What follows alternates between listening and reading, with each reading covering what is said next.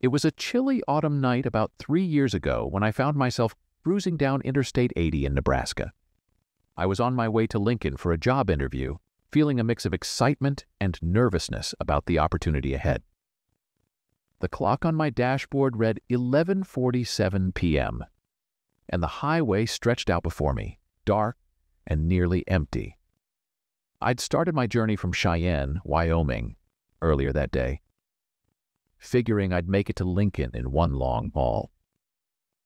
The drive had been uneventful so far, with nothing but the hum of my car's engine and the occasional country song on the radio to keep me company. The flat Nebraska landscape rolled by in the darkness, broken only by the occasional glimmer of distant farmhouse lights. As I passed the exit for North Platte, I noticed my eyelids getting heavy. I decided to stop at the next rest area for a quick power nap and some coffee. However, fate had other plans for me that night. About 20 miles east of North Platte, I noticed headlights in my rearview mirror. At first, I didn't think much of it. After all, I wasn't the only night owl on the road. But as the minutes ticked by, I realized the car behind me was getting closer. Way too close for comfort. I tapped my brakes lightly, hoping the driver would take the hint and back off. Instead, the car swerved into the left lane and accelerated, pulling up alongside me. My heart rate spiked as I gripped the steering wheel tighter, unsure of what was happening. Glancing to my left, I saw a beat-up sedan, probably from the early 2000s. The interior light was on, illuminating two figures inside. The driver was a middle-aged woman with disheveled hair, her face a mask of panic as she focused on the road ahead. But it was the passenger who caught my attention and sent a chill down my spine. A young man, probably in his early 20s, was pressed against the passenger window. In his hands, he held a makeshift sign, a piece of cardboard with 3 words scrawled in what looked like black marker. "Help us." Time seemed to slow down as I processed what I was seeing. My mind raced through possible scenarios. Were they being kidnapped? Was this some kind of prank? Should I pull over and try to help? Before I could make a decision, the car suddenly accelerated, speeding past me and disappearing into the night. I sat there, stunned, watching their taillights grow smaller in the distance. It took me a few moments to snap out of my shock. I realized I needed to do something, anything. With shaking hands, I reached for my phone and dialed 911. The dispatcher answered promptly, and I did my best to explain the situation calmly. The dispatcher asked me to stay on the line and follow the car if I could do so safely. I agreed, pressing down on the accelerator to catch up. My headlights cut through the darkness as I scanned the road ahead, looking for any sign of the sedan. After a few minutes of driving at higher speeds, I spotted their taillights in the distance. I relayed this information to the dispatcher, who assured me that state troopers were being alerted and were on their way. As I followed the car, my mind conjured up all sorts of scenarios. Were they running from something? Was someone in the car being held against their will? The possibilities were endless, and each one seemed more terrifying than the last. Suddenly, the sedan's brake lights flashed, and it veered sharply onto an exit ramp. I quickly told the dispatcher which exit they were taking. It was for the small town of Gothenburg. The dispatcher advised me not to follow them off the highway, as it could be dangerous. Instead, they asked me to pull over at the exit and wait for the state troopers to arrive. I did as instructed, my heart pounding in my chest as I watched the sedan's taillights disappear down the dark country road. The dispatcher stayed on the line with me, asking for more details about what I had seen. I described the car, the people inside, and the sign as best I could remember. As I sat there waiting, my mind was racing. What if they needed immediate help? What if by staying here, I was letting them down? But I knew I had to trust the dispatcher's advice. I wasn't equipped to handle whatever situation was unfolding, and I could be putting myself in danger if I tried to intervene. The minutes ticked by slowly, each one feeling like an eternity. I kept my eyes fixed on the road where the sedan had disappeared, half expecting, or maybe hoping, to see it reappear. But the road remained empty and dark. Finally, after what felt like hours, but was probably only about 15 minutes, I saw the flashing lights of a state trooper's car approaching. The dispatcher told me to stay put and that the trooper would want to speak with me. The trooper pulled up behind me, and I watched in my rearview mirror as he approached my car. He asked me to step out and recount everything I had seen. I told him about the car tailing me, the woman driving, the young man with the sign, and how they had exited the highway. The trooper took detailed notes and radioed the information to other units in the area. He explained that they would search the surrounding areas and alert local law enforcement to be on the lookout for the vehicle. As we stood there on the side of the highway, another trooper car pulled up. The two officers conferred briefly. Then one of them approached me again. He asked if I would be willing to show them exactly where the car had exited. I agreed without hesitation, eager to do anything that might help. I followed the trooper's car down the exit ramp, my headlights illuminating the unfamiliar rural road. We drove slowly, all of us scanning the area for any sign of the sedan. The road wound through farmland, with occasional clusters of trees breaking up the flat landscape.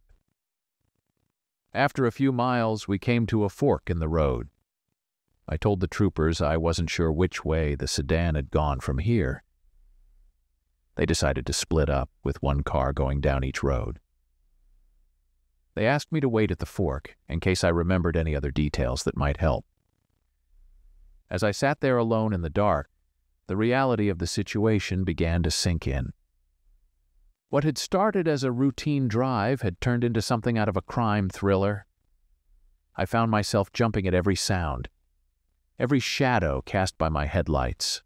About 20 minutes later, both trooper cars returned. They hadn't found any sign of the sedan. One of the officers approached my car again, asking if I was absolutely certain about what I had seen. There was a hint of skepticism in his voice that made me bristle. I reaffirmed everything I had told them, describing the car, the woman, and the young man in as much detail as I could remember.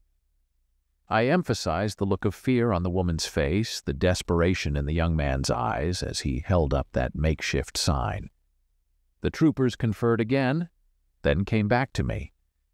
They explained that they would continue searching the area and put out an alert to all nearby jurisdictions. They took my contact information and told me they would be in touch if they needed any more information. As I prepared to leave, one of the troopers advised me to be careful. He said that while they took all reports seriously, sometimes things weren't always as they seemed. He suggested that I continue to my destination and try not to dwell on the incident too much. His words left me feeling unsettled. Part of me wanted to argue, to insist that what I had seen was real and serious. But I was exhausted, both physically and emotionally, and I knew there was nothing more I could do here. I merged back onto I-80, my mind reeling from the events of the night. The adrenaline was still pumping through my veins, making it impossible to feel tired anymore. I kept replaying the scene in my head, wondering if I had done enough, if I could have done more. Over breakfast, I checked local news websites, hoping to find some information about what had happened. But there was nothing. No reports of a kidnapping, no mention of a car chase, nothing that seemed related to what I had witnessed. I called the Nebraska State Patrol later that morning, asking if there were any updates on the case. The officer I spoke to was polite, but couldn't give me any information, explaining that the investigation was ongoing. Over the next few weeks, I called the Nebraska State Patrol regularly for updates. Each time I was told that the investigation was ongoing, but that they had no new information to share. I began to feel frustrated and helpless, wondering if anything was really being done to find those people. Now, 3 years later, I still think about that night whenever I'm driving on a dark, lonely highway. It was about 4 years ago when I had one of the most unsettling experiences of my life as a long-haul trucker. I'd been driving for nearly a decade at that point, crisscrossing the country more times than I could count. I thought I'd seen it all. But that night on Highway 50 in Nevada proved me wrong. I was hauling a load of electronics from Sacramento, California to Denver, Colorado. It was a route I'd done before, but this time I decided to take the scenic route through Nevada on Highway 50, also known as the loneliest road in America. The name isn't just for show. It's a stretch of highway that runs through some of the most desolate parts of the state, with miles and miles of nothing but desert and mountains. I'd left Sacramento in the early afternoon, figuring I'd make it to Ely, Nevada, before calling it a night. The drive started off pretty uneventful. The scenery was beautiful in its own stark way. Endless stretches of sagebrush, distant mountains, and a sky so big it made you feel small. As the sun started to set, painting the desert in shades of orange and purple, I found myself enjoying the solitude. It was just me, my rig, and the open road. The radio was playing some old country tunes, and I was tapping my fingers on the steering wheel, feeling pretty good about life. But as darkness fell, the atmosphere changed. The vastness that had felt liberating during the day now felt oppressive. The headlights of my truck carved a tunnel through the inky blackness, and the moments when another vehicle passed became fewer and farther between. I'd been driving for about 6 hours when I noticed my fuel gauge was getting low. I hadn't seen a gas station in a while, and I started to feel a bit anxious. Running out of gas out here would be more than just an inconvenience. It could be dangerous. Just when I was starting to really worry, I saw a sign for a gas station coming up in a few miles. I breathed a sigh of relief, but as I got closer, that relief turned to unease. The gas station appeared out of the darkness like something from another time. It was a small, dilapidated building with 2 ancient-looking pumps out front. A flickering neon sign proclaimed it open, but the place looked like it had seen better days, maybe better decades. I pulled up to the pump, the gravel crunching under my tires. The place was eerily quiet, with no other vehicles in sight. I sat in my truck for a moment, debating whether to try my luck and see if I could make it to the next town. But a quick check of my GPS showed the next gas station was over 100 miles away. I didn't have much choice. As I climbed down from the cab, the cold desert air hit me like a slap in the face. I shivered, suddenly wishing I'd grabbed my jacket. The pump looked like something out of a museum, but to my surprise, it accepted my credit card without issue. As I stood there, watching the numbers on the pump slowly tick up, I got the distinct feeling I was being watched. I glanced towards the station's small convenience store and saw a figure standing behind the counter, visible through the grimy window. It was an old man, rail-thin with wispy white hair. He was just standing there, staring at me. Not moving, not doing anything, just staring. I tried to shake off the creepy feeling and focused on filling up my tank. Once the tank was full, I knew I'd have to go inside to get a receipt. I took a deep breath and walked towards the store, the gravel crunching loudly under my boots in the still night air. The bell over the door gave a weak jingle as I entered.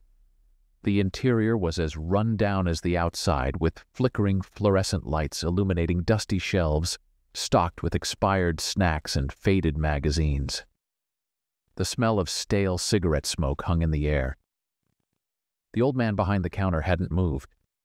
He was even older up close, his face a mass of wrinkles, his eyes sunken but startlingly alert. He didn't say a word as I approached, just kept staring at me with an intensity that made my skin crawl. I cleared my throat and asked for a receipt. The old man didn't respond verbally, just slowly turned to the ancient cash register and started punching buttons. The machine wheezed and clattered, eventually spitting out a faded receipt. As he handed me the receipt, his gnarled fingers brushed against mine, and I had to suppress a shudder. His hand was ice cold. I muttered a thank you and turned to leave, eager to get back on the road and put this place behind me. I was almost at the door when I heard his voice. It was raspy and dry, like sandpaper on wood. He told me I should have kept driving. I froze, my hand on the door handle. I turned back slowly, but the old man was just staring at me, his face impassive. I asked him what he meant, but he didn't respond. He just kept staring, his eyes boring into me. The fluorescent lights flickered, and for a moment I could have sworn his eyes looked completely black. I blinked, and they were normal again. My heart was pounding as I pushed open the door and practically ran back to my truck. As I climbed into the cab, I glanced back at the store. The old man was still there, still staring. I started the engine and pulled out of the gas station as quickly as I could without seeming suspicious. As I accelerated back onto the highway, I checked my mirrors. The gas station quickly disappeared into the darkness behind me. I'd been driving for about 10 minutes, my hands gripping the steering wheel so tightly my knuckles were white, when I saw something that made my blood run cold. There was a car parked just off the highway, its lights off. As I passed, I could have sworn I saw movement, like someone ducking down to avoid being seen. My mind raced back to the old man's words. Should have kept driving. Was this what he meant? Was someone waiting out here, looking for victims? The lonely stretch of highway suddenly felt a lot more sinister. I pressed down on the accelerator, pushing my rig to go faster than was probably safe on the winding desert road. Every shadow seemed to hide a threat, every curve in the road a potential ambush point. For the next hour, I drove like a man possessed, barely blinking, my eyes constantly darting to my mirrors. But nothing happened. No car appeared behind me. No one tried to run me off the road. Slowly, very slowly, I started to relax. By the time I reached Eli, I was exhausted both physically and emotionally. I pulled into the first motel I saw, a cheap place on the outskirts of town. As I checked in, the bored-looking clerk asked if I was okay, mentioning that I looked like I'd seen a ghost. I woke up early the next morning, the events of the previous night feeling almost like a bad dream in the harsh light of day. But the receipt from the gas station on my bedside table was a tangible reminder that it had all been real. As I sat in a local diner, nursing a cup of coffee and picking at a plate of eggs, I couldn't stop thinking about what had happened. Had I really been in danger, or had my imagination run wild in the lonely desert night? Was the old man trying to warn me, or was he just a senile old-timer getting his kicks by scaring travelers? I decided to ask my waitress if she knew anything about the gas station. She looked at me strangely when I described it, telling me there hadn't been a gas station at that location for at least 20 years. The last one out there had burned down in the late 90s, and no one had ever rebuilt. A chill ran down my spine at her words. I pulled out the receipt from my pocket, but to my shock, the paper was blank. The waitress must have noticed my distress because she asked if I was feeling all right. I mumbled something about lack of sleep and quickly paid my bill. Back in my truck, I sat for a long time, trying to make sense of what had happened. Had I imagined the whole thing? But no. My fuel gauge showed I had a full tank, and I knew I'd been running on fumes the night before. I thought about reporting the incident to the local police, but decided against it. What would I tell them? That I'd gotten gas at a station that didn't exist? That an old man had cryptically warned me about something? That I'd seen a suspicious car on a lonely highway? None of it was illegal, and I'd sound crazy. For the rest of the trip, I stuck to major roads and well-lit truck stops. I found myself jumping at shadows and eyeing fellow travelers with suspicion. It took weeks before I started to feel normal again, before I could drive at night without constantly checking my mirrors. It was about 5 years ago when I had one of the scariest experiences of my life as a delivery driver. I'd been working for a major shipping company for a few years at that point, mostly doing daytime routes in the suburbs of Detroit. The job was pretty straightforward. Pick up packages from the warehouse, deliver them to homes and businesses, rinse and repeat. But that night, everything changed. It was late October and the days were getting shorter. The company had been pushing us to take on more night deliveries to keep up with the increasing demand from online shoppers.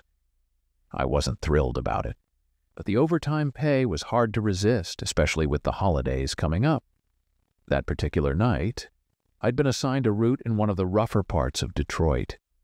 I'd heard stories from other drivers about sketchy deliveries in that area, but I'd always brushed them off as exaggerations.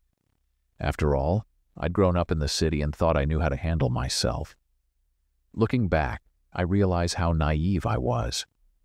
My shift started at 6 p.m., and for the first few hours, everything went smoothly.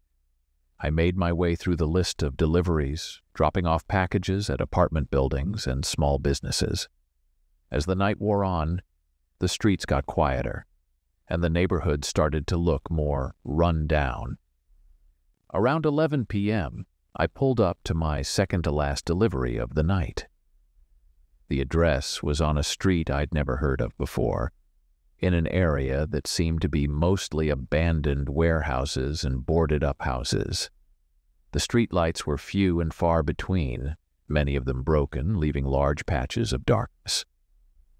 I double-checked the address on my handheld device, hoping I'd made a mistake.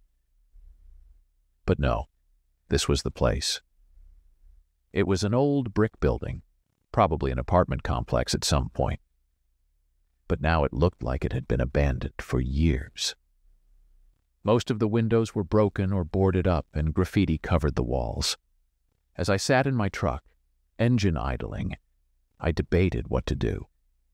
Company policy was clear. We were supposed to attempt every delivery unless there was a clear safety risk. But something about this place set off alarm bells in my head. The street was deserted. No cars parked anywhere. No signs of life. Just darkness and silence. I took a deep breath and decided to make it quick. I'd drop off the package, snap a photo for proof of delivery, and get out of there. I grabbed the small box from the back of the truck and approached the building's entrance. The front door was slightly ajar, hanging crookedly on its hinges. I pushed it open, wincing at the loud creak it made. The interior was pitch black, and the smell of mold and decay hit me like a wall. I fumbled for my flashlight, its beam cutting through the darkness to reveal a debris-strewn hallway. I called out, announcing myself as a delivery driver, but my voice just echoed off the empty walls. No response. I was about to leave the package just inside the door when I heard a noise from deeper inside the building. It sounded like footsteps, slow and deliberate. My heart started racing. I called out, again, louder this time, but still no response. The footsteps seemed to be getting closer. That's when I made the decision to abort the delivery. Safety first, I thought to myself as I quickly backed out of the building. As I turned to head back to my truck, my blood ran cold. In the dim light from a distant street lamp, I could see a group of men walking towards me from down the block. There were 5 or 6 of them, moving with purpose, spreading out to block the street. I picked up my pace, trying not to run, but moving as quickly as I could without seeming panicked. But they must have sensed my fear, because they started moving faster too. I could hear their footsteps on the cracked sidewalk, getting louder and closer. I reached my truck and fumbled with the keys, my hands shaking so badly I could barely get them into the lock. Just as I heard one of the men shout at me to stop, I managed to yank the door open and throw myself inside. I slammed the door shut and locked it just as the first man reached the truck. He started pounding on the window, yelling at me to get out. I could see now that he was young, probably in his early 20s, with a wild look in his eyes that terrified me. The others quickly surrounded the truck, some trying the doors, others pounding on the sides and hood. I turned the key in the ignition, praying that the engine would start. For a heart-stopping moment, it just sputtered, but then it roared to life. I threw the truck into drive and floored the accelerator. The men jumped back as I lurched forward, tires squealing on the pavement. I clipped one of them with my side mirror as I sped past, but I didn't stop to see if he was okay. All I could think about was getting out of there. I drove like a madman, taking turns at speeds that made the truck lean dangerously, blowing through stop signs and praying that there were no cops around to pull me over. It wasn't until I was back on a main road surrounded by the comforting glow of streetlights and other traffic that I finally started to relax. My hands were shaking so badly I had to pull over. I sat there for a while, engine idling, trying to calm my racing heart. As the adrenaline wore off, I started to process what had just happened. I'd come face to face with real danger, the kind of situation I'd always heard about but never truly believed would happen to me. Once I felt steady enough to drive, I headed straight back to the warehouse. I knew I'd catch hell for not completing the delivery, but at that moment, I didn't care. All I wanted was to be somewhere safe and well lit, surrounded by people I knew. When I got back to the warehouse, my supervisor was still there, working late. He took one look at my face and knew something was wrong. I spilled the whole story, my words tumbling out in a rush. To his credit, he listened without interrupting, his face growing more concerned with each detail. When I finished, he told me I'd done the right thing by leaving. He said he'd report the incident to the police and mark that address as unsafe for future deliveries. He also offered to let me take the next day off if I needed it, which I gratefully accepted. That night, I barely slept. Every time I closed my eyes, I saw those men surrounding my truck, heard the sound of their fists pounding on the windows. I kept imagining what might have happened if I hadn't gotten away. The next day, I went to the local police station to file a report. The officer who took my statement was sympathetic, but not particularly optimistic. He explained that without more specific information or evidence of a crime, there wasn't much they could do. He advised me to be more careful in the future and to trust my instincts if a situation felt dangerous. Over the next few weeks, I found myself jumping at shadows, constantly looking over my shoulder. I was jumpy and irritable, snapping at my co-workers over little things. I started having nightmares about being chased, waking up in a cold sweat night after night. My supervisor noticed the change in my behavior and suggested I talk to someone. At first, I resisted the idea, thinking I could tough it out on my own. But as the weeks went by and I wasn't feeling any better, I finally agreed to see a counselor. The counselor helped me work through my feelings about the incident. She explained that I was experiencing a normal reaction to a traumatic event and gave me some techniques for managing my anxiety. Slowly but surely, I started to feel more like myself again. As I processed what had happened, I began to reflect on the broader issues at play. The neighborhood where the incident occurred was one of the many areas in Detroit that had been left behind by economic changes and urban decay. Poverty, lack of opportunities, and desperation had created an environment where crime seemed like a viable option for some people. I thought about the young men who had tried to attack me. What circumstances had led them to that point? What would have happened if they had succeeded in robbing me? Would it have made any real difference in their lives, or just perpetuated a cycle of violence and poverty? These questions led me to start researching more about the issues facing Detroit and other urban areas. I learned about the complex factors contributing to urban decay, from deindustrialization to systemic racism to failed urban planning policies. It opened my eyes to problems I had been aware of but had never truly understood. As I continued to work as a delivery driver, I found myself looking at the city with new eyes. I noticed things I'd overlooked before: the stark contrasts between different neighborhoods, the visible signs of economic struggle, the resilience of communities fighting to improve their circumstances. My experience also made me more cautious and aware of my surroundings. I started taking extra precautions on my routes, like calling ahead to confirm deliveries in unfamiliar areas, trusting my instincts when a situation felt off, and always making sure I had a clear exit route. The company implemented some changes, too. They started providing us with more detailed information about our delivery areas, including known safety concerns.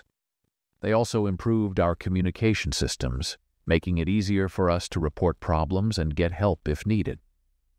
As time went on, the fear from that night began to fade, replaced by a determination to be more prepared and more aware. I still did night deliveries, but I approached them with a new level of caution and respect for the potential dangers. Thank you for watching.